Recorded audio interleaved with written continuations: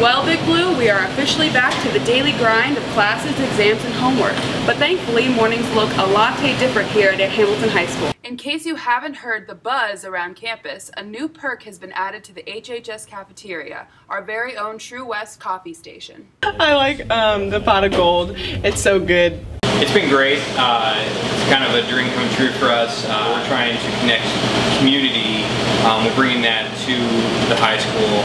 We decided to catch up with Mrs. Lewis and see what brought up this caffeine-inspired edition. Well, other than True West rocks, we wanted to expand our community base and have something that's so awesome in the community inside here. And a lot of students don't get to experience that. So if we brought it here, they'd have a better opportunity.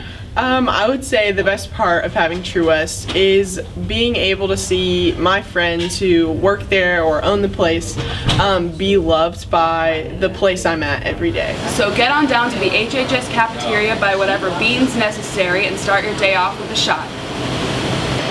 In order to celebrate our new coffee shop, espresso yourself by tweeting pictures at the hashtag TrueWestHHS. Now back to Blue TV News.